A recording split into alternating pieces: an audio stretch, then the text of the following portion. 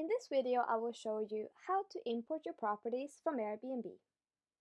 When you open a new Rentals United account, the first step before connecting to the various sales channels is to create your properties in Rentals United.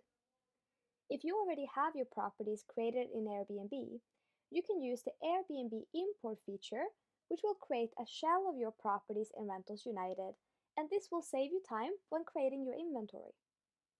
Please note that this feature cannot fully recreate your property content, but it will provide a base on which you can add more property information to complete the property before you connect to the sales channels. Start by clicking on Import from Airbnb.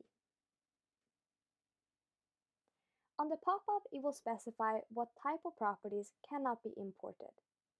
This includes co-hosted properties, unlisted properties, or parts of properties. If you want to import a property that is co-hosted, you'll need to import those properties from the main account where the property lives, and not from the co-hosted account.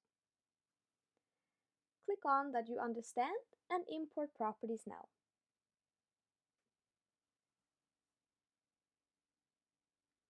If you're not yet signed into your Airbnb account, it will prompt you to sign into Airbnb first. But once you are signed in, you will need to click on Allow.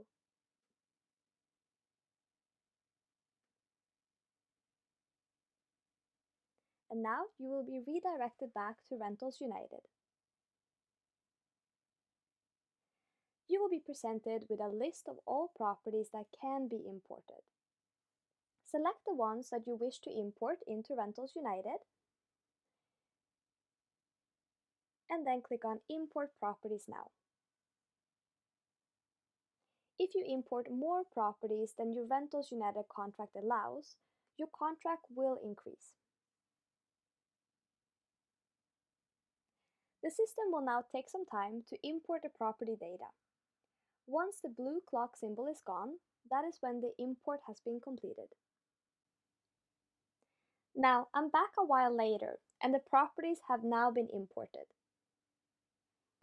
If you wish to import more properties from another Airbnb account, click on Import from Airbnb, and in the drop-down, select Other Account. Make sure that you are signed out from any Airbnb account when you do this, as otherwise it will automatically redirect you to the one that you are signed into. You can also import more properties from the same account that you imported from before. However, please note that we do not recommend you to re-import properties that you have already imported once, as this will override the previous import of that property.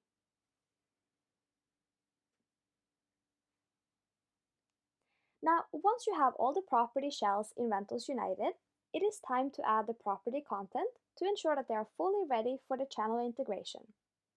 Start by reviewing the properties first. Click on Edit or Improve next to the property.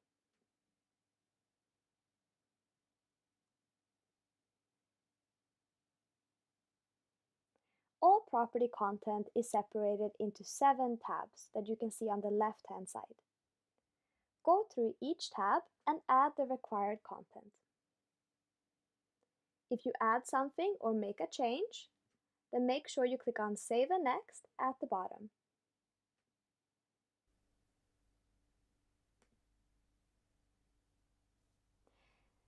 We do want to highlight that images are imported with a maximum size of 1024 times 683 pixels. So if you have higher quality images, we recommend that you re-upload those photos directly into Rentals United, since there are some sales channels that will require higher pixels than this.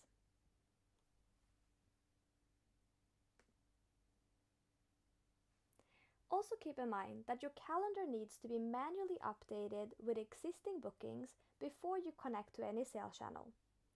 The Airbnb import will block the calendar for Airbnb bookings at the time of the import, but not for bookings coming from any other source or Airbnb bookings made after the import, even if they are blocked in your Airbnb account. Check out our video on how to update your calendar in Rentals United, and keep it up to date manually for all new reservations until you have completed the channel connections.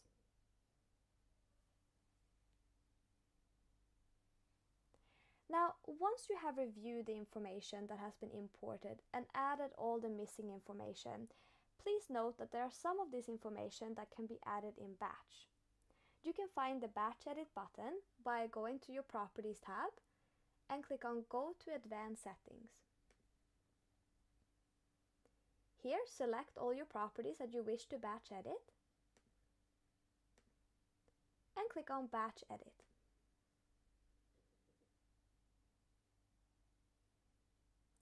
Now, everything in Batch Edit mode is blank because everything you do in Batch Edit will override what is currently on the properties. So only use the Batch Edit if you are certain you will not override data that you will be missing. Thank you for watching, and I hope you find this video useful.